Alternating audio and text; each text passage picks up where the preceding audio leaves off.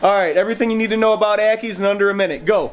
All right, hot spot 150. Cold side, high 70s, mid 80s. That's what we shoot for. Hot ambient's gonna be about 95. UVB, we love it. So do ackies. Put UVB in there. They love the sun.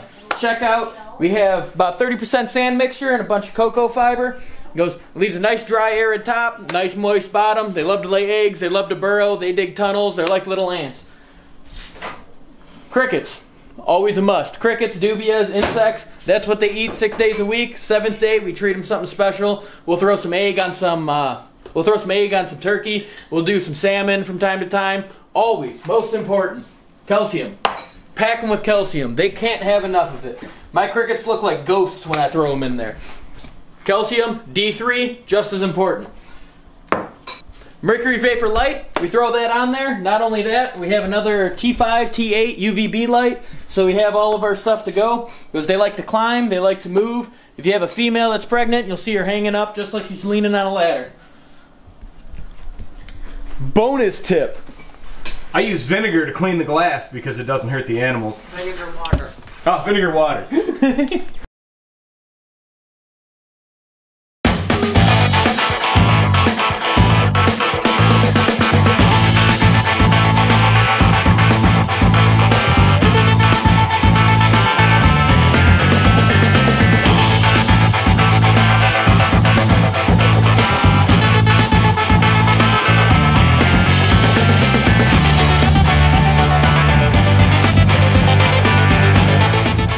So today we get to debut Jay's brand new super cage, where we ended up putting one of our male ackies because our trio ended up being 2 males.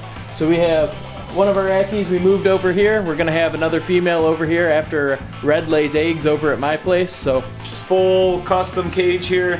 Full custom outside, full custom inside. We got rock backgrounds in there built into the wall for him to climb on. It's 100 nooks and crannies. We are going to be getting some more boulders to stick in there. Benefits of getting all this rock in here is the fact that it holds heat well, right? With all this mass, the heat stays, it sticks around. It really holds temperature well. It makes it very much like it is in nature. When the sun comes out, all the rocks start warming up, then they hold the heat, and when the sun goes down, they hold their heat till it comes down. I made a reed stack out of thin rock. This actually goes all the way down. If you look in here, it keeps going and going and going. So he's got that stack that'll allow him to thermoregulate. Hey, buddy, what are you doing? As you can see, he's an ackie. He's very curious. So one of the things I did want to point out while we were talking is if you look at his feet, you see how his toes are missing. He's got kind of paddles there on his front feet. We did get this ackie used.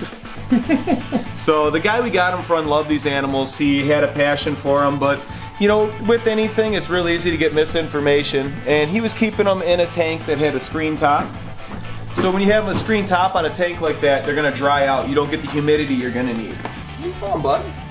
So without the humidity. Well, he was just told they're a desert creature. The pet store, who we got him from, he thought it was supposed to be desert, dry, and arid.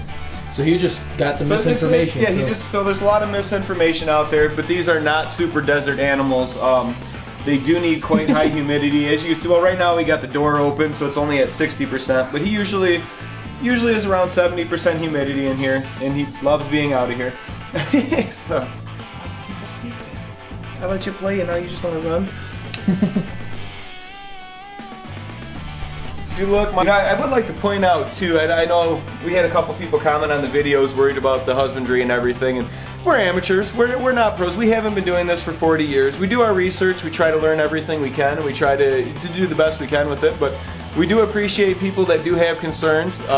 If you do have concerns, see us doing something wrong, we all make mistakes, we all read misinformation sometimes, and we're always willing to grow. We always want to be bettering ourselves and bettering our animals' care. As with anybody, I don't think anybody that really loves this hobby or loves reptiles doesn't want the best that they can for their reptiles. Nobody knows everything, so we're definitely trying our best to do what we can and always look for input or look for anything that you guys have found or any kind of input like that, or especially scientific studies are awesome. I love any kind of research papers that actually talk about tracking these animals in the wild and how they live, and they're, you know, that stuff's awesome. I really like that.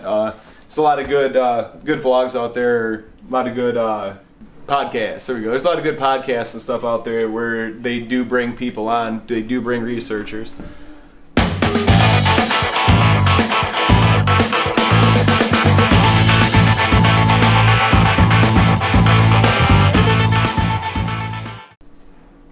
I rambled pretty good, so you might have something to talk about for a little bit. No. No. It's all getting cut out.